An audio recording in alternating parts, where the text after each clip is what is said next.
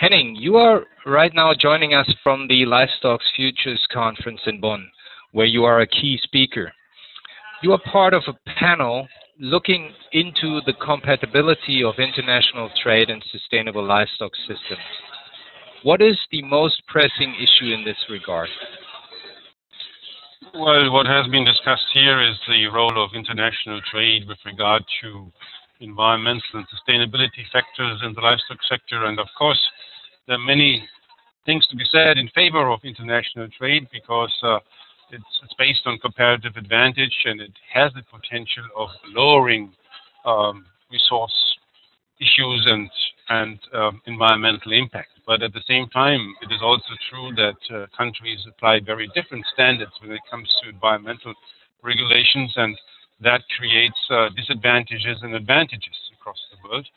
And there is a need to look at this more carefully, and there is a need for countries to be exactly aware of what they are trading, because they're not only trading products, they're also trading environmental impacts. And that's something that should be better understood.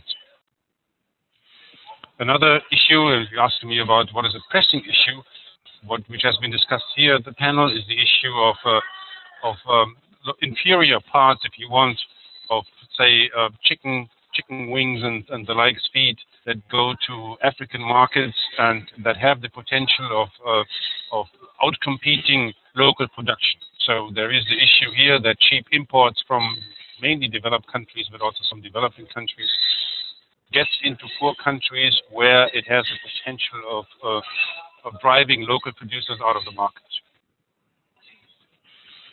A specific objective of the conference is to provide input into the global agenda for action for a sustainable livestock sector, of which you are the coordinator. The global agenda was formed against the backdrop of growing global demand for livestock products.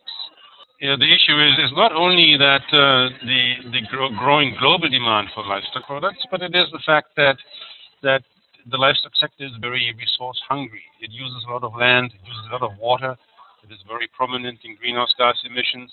It's also a major factor affecting biodiversity. And when we see the projections of how much meat and egg and milk production and consumption are predicted to expand over the next decades, there is the worrying question of how this can be accommodated against the finite resource base. And we must look, and that's very much at the center of the agenda, to make this, to reduce the footprint or the footprint of animal production and making it more efficient and more environmentally benign. What is the potential of the livestock sector in addressing food insecurity, especially in the light of the diminishing natural resource base in general? Well, in many countries, the livestock sector still has an overwhelmingly positive impact on food security. It adds makes a net contribution to overall food supply. It brings into the food supply resources that can't be used otherwise. If you think of marginal grazing, if you think of crop residues. So all these feed items would be useless if they weren't used by the livestock sector, and the livestock sector turns that resource base into something very useful and cherished by the local populations.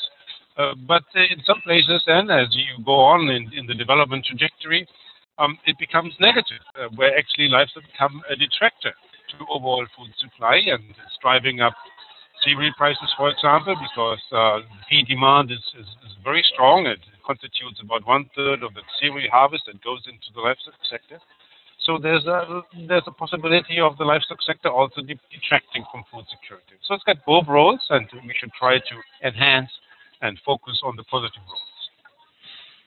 The Global Agenda of Action is a multi-stakeholder initiative for the livestock sector, whereas the Global Donor Platform connects donor institutions in the area of agriculture and rural development. Are there any specific issues that can only be solved in a collaborative environment? The need for collaboration and for multi-stakeholder consultation and collaboration is at the heart of the agenda. We've come to realize in FAO, for example, that intergovernmental action only takes us that far.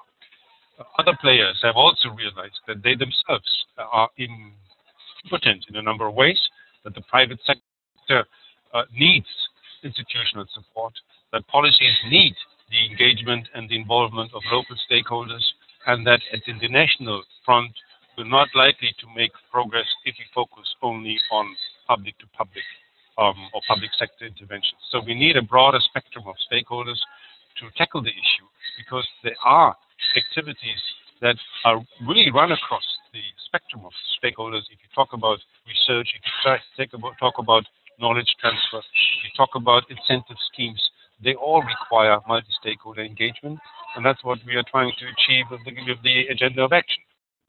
At the heart of it is that we're trying to create a message, a concept that is acceptable to rather diverse stakeholders that until recently have not collaborated on this issue, but that have now agreed that they want to engage, and there is a common ground, and there is a big tent, a tent big enough for all these stakeholders so that we can pull together resources and talents to address what is actually a big development question.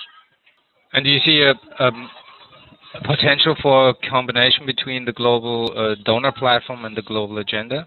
I think the global donor platform is another attempt to create consultation and get more punch for your investment by trying to pool resources, by trying to align different strategies of donors. And I think it would be very useful for the agenda to talk to the global donor platform to see how resources can be mobilized from the global donor platform, but also from other stakeholders. And here I'm talking about foundations, here I'm talking about the private sector, and here I'm also talking about developing country governments. Thank you very much, Henning. Thank you, Pascal.